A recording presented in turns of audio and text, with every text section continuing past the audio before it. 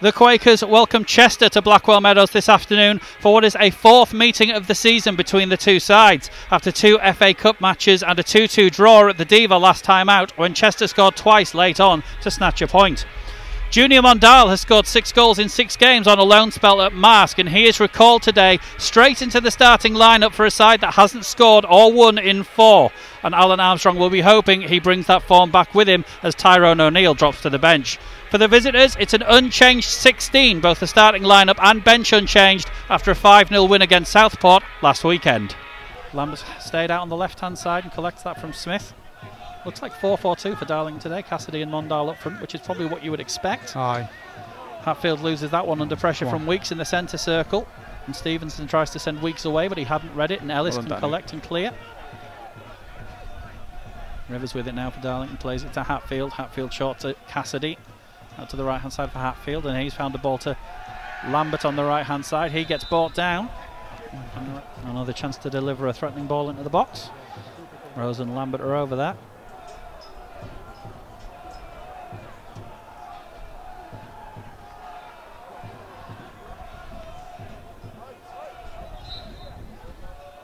Rose leaves it for Lambert to deliver. It's going to drop on the penalty spot where Ellis will get the header, but can't get the direction on it. Finnish Blue Masks, many Chester there. Hard to say without real official segregation in place. The open end is quite well populated, and that is usually where the away fans will gather. So it's possible that we've got a few away fans in today. Lambert collects the ball, nifty little backheel to Smith. He plays it in first time left-footed. It's charged down and he heads on the clearance. Mondal flicks it over into the area, but no Darlow player can get a header on that one. Rose picks it up about 25 yards out, plays it to Hatfield. He has a shot, left-footed. Didn't really catch it cleanly. It was getting away from him a little, and it's over the bar. Just under 9 minutes gone. Sorry, here on Darlow Fans Radio. Currently Darlington 0, Chester 0, but promising start. We've mostly had our necks craned to the left so far. Yeah, no, Chester haven't really allowed Chester to get into the game at the minute. Obviously, we've got to take the chances when we get them. That's for certain, because we don't want to come bite us back. But many a time we control the game without taking advantage of that, and then we're sucker punched at the end. Look at what happens. I mean, I wouldn't say we controlled it necessarily, but look at what happened last weekend when you look at the highlights, and it's mostly Darlow up until the point guys to get their goal 3 minutes from time. As Chester come forward now with Rowan Roach. He's played it inside, ball out to the edge of the area. That's just a little too far ahead of Apter, but he manages to get past Smith anyway. Gets the, I thought it was a shot, but it's turned into a cross. Roach trying to shoot on the turn. Weeks has it now on the edge of the area. He fires it over, and that's probably the closest Chester have had to a chance so far. Yeah, but it's just literally what you've just been saying though, isn't it? We've been on top for the last 9 minutes, and then a couple of bounces here and there, and then they get the chance away. It's on another day that might go in, you know. I think it's Apter who has the ball in his hands, throws it in. Hatfield and Rose between them, putting the pressure on, and the Chester player is Apter in fact, to stay down, but the ball's run loose. Chance for a shot, saved by Taylor. Loose ball, and Chester lead. Just trying to see who that is. I think it's Dackers. Chester goal, score by number 20, Marcus Dackers. There's your confirmation. Shot from, I think it was Declan Weeks first of all. Tommy Taylor palms it away, and Dackers runs through, appeals for offside, not given, and Marcus Dackers finishes it off. Only player in the box. The Darlow defence hadn't followed it in, and the visitors lead. Darlington 0, Chester 1. Yeah, exactly. Done that one up for us. Literally, just all they've been kept to is shots from range. Tommy's done well to make the save as it's bounced in front of him, and then just no one seemed to be alive to get onto the rebound of it apart from Dackers. So 495 listeners in the Mixler chat, and it's very clear which ones are the happier ones. So just another throw in a couple of yards further forward, finds the skipper. Hatfield volleys that one up the right hand side first time for Cassidy to chase, and he has managed to get to it ahead of Williams. Plays it into the area. We have ourselves a goal.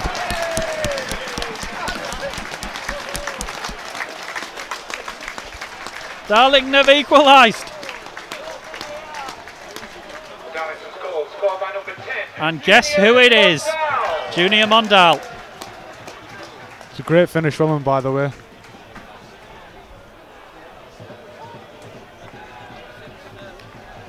So, for the first time in, and I'm going to have to do some maths here.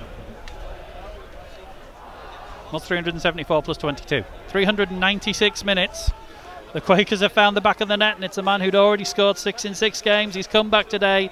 He's found an equaliser. Junior Mondal makes it 1-1. Cass has done brilliant as well, by the way, to get the ball back into the box. Like I say, he's put himself about, he shifted the kid off the ball and then just played it in, and Juniors came on the end of it and dinked it over the keeper as he's rushed out. I'll have to give my slightly surprised reaction to seeing the ball in the back of the net there, because A, it hasn't happened for a while, and B, I was looking down at my notes for something when the ball's kind of dropped to Mondal and he put it away. But yeah, we have scored a goal. This is not a drill. And the ball finds its way back to the Darlow keeper, who rolls it out to Danny Ellis. And the number 12 brings it forward out to the right-hand side for Headley. Headley inside for Hatfield. He's under pressure from Weeks, but manages to slide the ball away. Only as far as a Chester player, though. Neat little ball around the corner from Dackers. Weeks has it. Shoots. Taylor has to tip that over. Good effort that by Declan Weeks. They certainly seem like a shot from outside the box, don't they? They do. Taylor equal to that one. Watched it all the way. And I think it might just have been going over the bar anyway, or maybe coming back from it, but Taylor makes absolutely certain. Just gets his fingers to it and knocks it over the bar. Probably not keen on a repeat of what happened the last time he had to save a shot that spilled back into the area. And Chester have a corner. Lawler, the Darlington defender, advances just inside the Chester half, plays one out to the right looking for Rivers. He manages to nod it back a little to take a bit of the pace off it, because he wouldn't have got to that if it had gone over his head, but the loose ball's collected. It's a running loose again. Hatfield charging it down. The ball runs loose to Mondal. Mondal under pressure from Grand. And why not? 3 Darlington players stood over the ball at the moment. It's about, I'd say maybe just somewhere between 20-25 yards out. We've got Lambert, Hatfield, Rose all stood around it. As Chester build their wall. Nobody really positioning themselves for a run-up.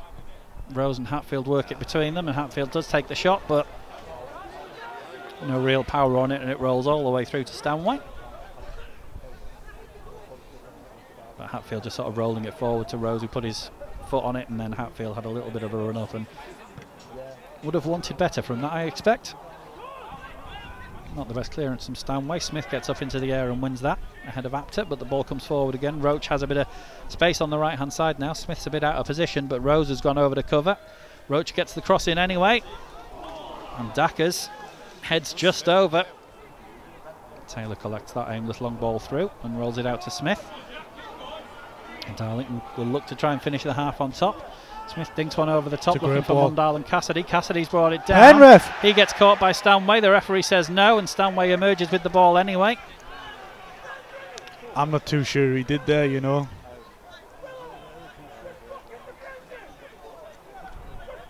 Certainly a decent shout. Worth seeing again if it's in the highlights. Chester wanted offside, Darlington wanted a penalty. Nobody got what they were after, but Stanway came away with the ball. Lambert having his shirt pulled again by Roberts there, who's already had a yellow card for that. Gets away with it this time. This is ball a little loose, but he manages to clear it, slips over in the process. Ball runs loose behind Cassidy. Lambert across for Mondal. Mondal gets to it first. Just gets it over the bar. But good ball in that from Lambert, and Mondal came racing in, got to it ahead of Simon Grand. And yeah, there does seem to be a little bit of commotion over on the opposite side of the pitch. Wonder what's going on over there. But we shall concentrate on what's going on right in front of us for now. We get underway again. Lawler and Dackers battling for that one. The ball drops loose to Lambert just outside the centre circle. He turns and comes racing forward. Makes it to the edge of the area. Tries to lay it for Smith, who'd gone running on past him, but clearance only lands as far as Rose. Lambert's come back to collect the pass from Rose, who gives it back to Danny Rose. Rose to Hatfield. Hatfield to Ellis. Ellis to Headley as Darlington switch sides. Headley to Rivers, who gives it back, and then Mondal brings that down really well, turns and looks to cut inside now. Grand's gone with him, so Mondal lays it off to Hatfield. He goes back to Rose. Darlington keeping the ball just on the edge of the centre circle. pinged into Lambert. Bit of pace on that one, but Lambert's ball another control, managed to turn. Played a good ball out to the right-hand side for Rivers. Inside the area, Rivers turns, shoots wide. But good work by Darlington, keeping the ball, moving it around. Looks like it's going to be Lambert. Dinks one to the edge of the area where Cassidy will bring it down, but can't quite lay it off for Hatfield. I think you could see what he was trying to do, it didn't quite come off. Rose gets in and charges that straight down though, and the ball drops loose to Rivers. Rivers dinks one out to the left-hand side for Lambert. Appeals for offside, not given. Lambert has a chance to fashion across here. Does he get away from Williams? Gets to the byline, pings one across, and Stanway has to get a hand on that. Yeah, well, hopefully they can maintain it throughout the half. Not give them any chance to breathe and just constantly keep the pressure on. Corner to Darlington on our right-hand side, taken by Danny Rose. Lawler just Lawler just went to head that ball and it just went straight over the top of him, just about. But Darlington keep the ball and can try again. Cross comes in. Lawler's got to it this time. Can't get the direction on it. Hatfield's managed to keep hold of it. Ellis is there still on the edge of the area. And eventually Chester do manage to get it clear. Rose plays it sideways to Ellis. Ellis pings one up looking for Cassidy. Nodded away by Williams, but Lambert might get to that first, will he? Not quite. Horsfield coming back to cover.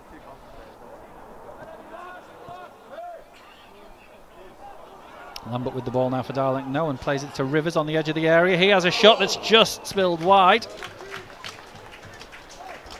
Stanway looked to have lost his footing as he went to watch that one, but it was always bending wide of his goal. Yeah, nearly rolled it in the bottom corner, but like you say, I think it was just spinning away just a bit too much. We've had the lesson in the first half, of course, all of the advantage, none of the chances, and then when one breaks at the other end, we found ourselves behind for a few minutes, but let's see if the Quakers can capitalise on this as Mondal brings it down and plays one out to the left-hand side for Lambert. Lambert comes charging towards the edge of the area, dinks one out to the left, and we have ourselves the lead! Get in! The Quakers lead! Lambert laid it in to the left-hand side.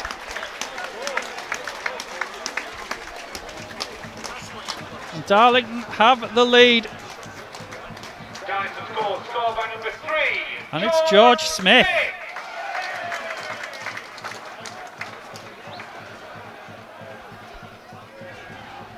They are like buses. You wait 4.5 games for one and then you get 2 in one game. Junior Mondal back on the score sheet for Darlington for the first time this season. George Smith on the score sheet for Darlington. Great finish after being laid in by Lambert. Darlington 2, Chester 1. The Quakers lead. And you can't say on the balance of the first 12 minutes that they don't deserve it. Good play by Jack as well, just holding up his man, just waiting for George to get around him, and then he's laid it off to him down the side of the channel, and George just absolutely whacked it in the far post. Great goal. With him, Lambert loses out this time. Manchester can come again with Horsfield. The goal scorer Smith just keeping him under pressure. And Darlington winning the ball back. The ball's a little loose, but Ellis gets there first. Rivers can't get to the clearance though. Simmons can turn under pressure from Hatfield. Hatfield gets a foot in now. Cassidy gets the ball now. Lays it back to Headley. Quakers winning back possession. Headley with another great ping diagonal out to the left hand side for Lambert. He'll come forward again. Gets away from Roberts. Twisting, turning, trying to fashion something. He's managed to get the ball to Cassidy. He's had a shot which has been saved, but the offside flag's gone up anyway. Two sides who don't really want to keep possession at the moment. They just seem to be giving the ball away to each other. And as I say that, Ben Headley gets to a ball ahead of Simmons. Breaks into the centre circle, plays it out to Lambert now. Lambert bringing it forward for Darlington. As they come in search of a third and a bit of daylight, Lambert with the shot. Dinked over the... Just caught a deflection off a Chester player, that shot from Jack Lambert, and it looked for all the world like it was going to drop into the net. Doesn't quite. Darlington corner. Rowan Roach. And Rowan's being replaced by number 9, George Waring. As George Waring enters the fray to replace Rowan Roach in the last of Chester's substitutions.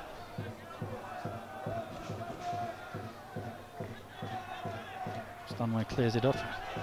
Ellis battling for the ball again, with done very well. Well done, winning lad. it again. Rivers trying to play it through for Mondal, and very nearly getting away with that one. Grand cutting it out at the last second. Fitzpatrick tinks one into the middle, not nodded away in the end, chested away by Lawler. Lands with Dackers again though, under pressure from Rose. Dackers turns, has a shot, hits Lawler. Ball runs loose to Weeks on the edge of the area. He rides one tackle but can't get away from Hatfield.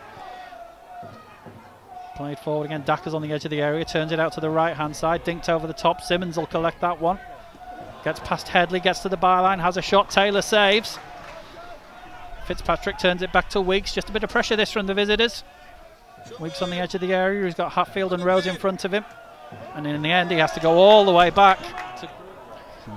Didn't quite see who that was, unfortunately. But Chester have the ball anyway. We're coming forward with Fitzpatrick.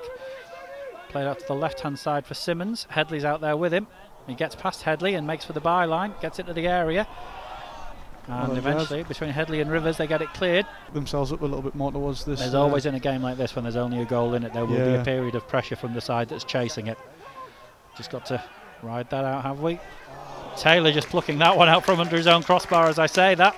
Played across to the left-hand side. Simmons makes himself available, but Headley straight in behind him, and then Lambert nudges him down, and off to the gym you go, Simmons. Away. See you later. Purver now the furthest man forward for Darlington, lays it out to Headley, keeps going. Lambert's gone on ahead now. No real options in the box now. Cassidy's there, but Lambert's got the ball on the edge of the area. He turns, tries to ping the ball out to the right hand side. That's going to be a corner for Darlington, is it? Yes, chance to use up a few more seconds. Yeah. Danny Rose jogging over to deliver.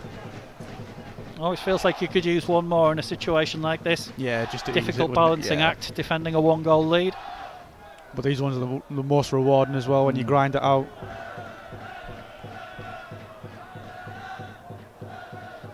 Delivery by Rose, lands in the area. Oh. Turns, Cassidy turns, shoots on the turn, it's blocked. Chester can bring it away. We have 4 more minutes. It's probably now or never for Chester if they are going to get an equaliser. Maring turns, gets charged down, 3 Darlow players around him, and Darlington coming away with the ball. Played out to the left-hand side, but that's too heavy. But the final whistle goes anyway. The Quakers have won.